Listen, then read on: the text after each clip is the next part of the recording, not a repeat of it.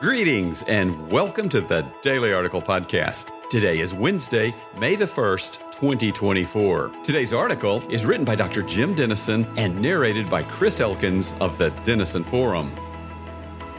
Late last night, police officers carrying zip lines and riot shields stormed an administration building at Columbia University being occupied by pro-Palestinian protesters and arrested dozens of people. Police have also been deployed to UCLA this morning in response to multiple acts of violence on campus. They have cleared out protest encampments at several other universities as well, though encampments continue at more than 40 colleges nationwide. One protester at Columbia claimed, "This is no longer an Israel-Palestine issue. It's a human rights and free speech and a Columbia student issue." Not according to Columbia professor John McWhorter, who writes that the protests are a form of abuse against Jewish students and the larger campus community. David French, a legal specialist on free speech, adds that the campus protests, by vandalizing property and violating the rights of others, are not free expressions or civil disobedience, but, quote-unquote,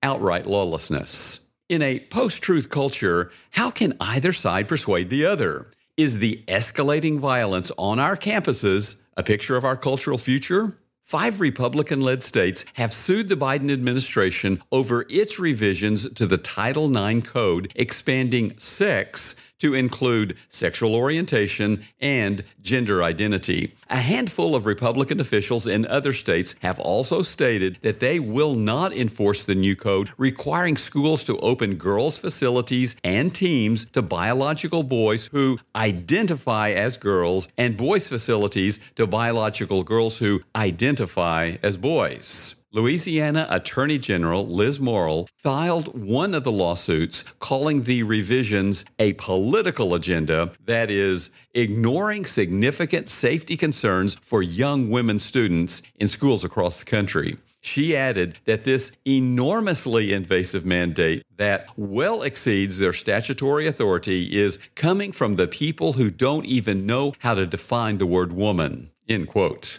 Once again, in a post-truth culture, how can either side persuade the other? Is this escalating legal battle a picture of our cultural future? Americans were bitterly divided in the years before World War II. We were vehemently at odds over the New Deal and whether we should enter the conflict erupting in Europe. Racial and ethnic animosities pitted Protestants against Catholics, Catholics against Jews, and white people against people of color. Then came Pearl Harbor. My father, who was anything but a fan of FDR, immediately enlisted in the armed forces, as did millions of others. Millions of other Americans came together to raise, equip, transport, and feed a fighting force that included 16 million men and 250,000 women. Our soldiers and all who supported them became our quote-unquote greatest generation. In the years before 9/11, trust in the government fell to historic lows. President Clinton's impeachment, followed by the closest presidential election in American history,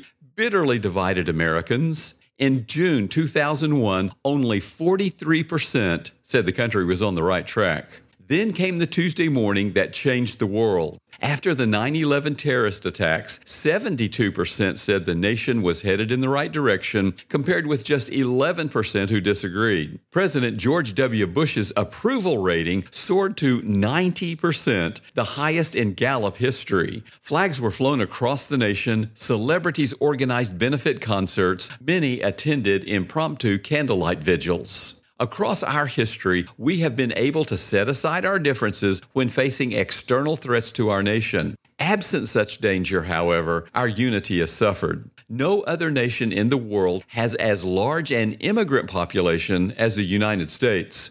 From our inception, we were united less by race or religion than by a shared desire to forge a democracy that would ensure maximum individual freedom for minimal government cost. Henry David Thoreau spoke for many, quote, "The government is best which governs least," end quote. Today, our nation is comprised of nearly 1,500 different races and ethnicity groups and more than 370 different religions. We are more divided politically with each passing year. The fall election promises to deepen the political and cultural chasm between us. However, unlike previous eras of disunity, we are no longer united around consensual conceptions of truth and morality. It's not just that we have different compasses. We no longer believe that there is a true north to which anyone's compass can point.